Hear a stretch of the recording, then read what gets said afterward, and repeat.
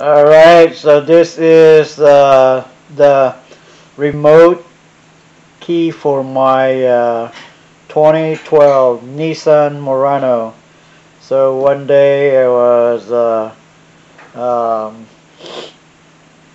trying to use it to start the vehicle and it will not start. It's because the battery on this remote key is dead, so we are going to replace the battery. Alright, so to open this one is you have to pop it right here. You can use your hands, just pop it, like that. Okay, and the battery, I already taken out the battery. I'm just gonna put a new battery on this one. Okay, so it's right there. So now I'm gonna put a new battery that we bought from Best Buy. Okay. Alright, so this is the battery we bought right here. They're about 10 bucks. It's the CR2025. Okay, right there. Alright, so this is the battery that we bought from Best Buy. Alright, okay, I'm just gonna put it in just like that. Okay,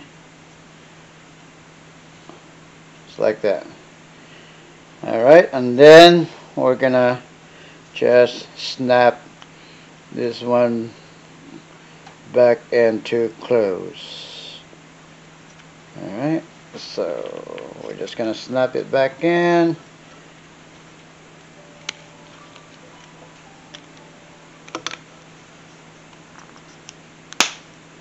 That's like that. Click.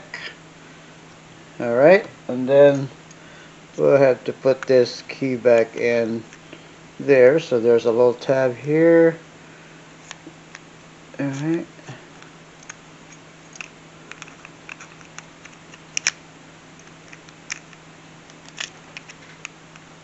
Okay, just like that. I see that tab right there. You have to push that thing up and then, oops, sorry, and then push the key in. Alright, so this is my remote key for my 2012 Nissan Murano. Alright, let's go try it, see if it works. Alright, this is my Nissan Murano 2012.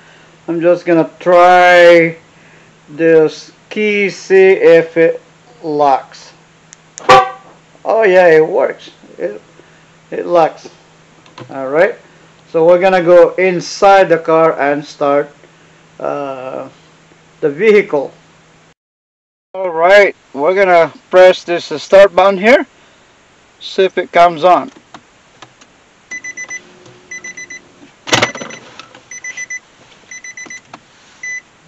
Alright, seems like it's on. Now let's see if it, alright, see if it came on. Let's see if it starts.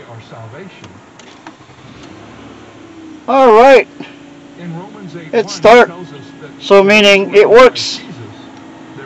Alrighty, thank you for watching my video.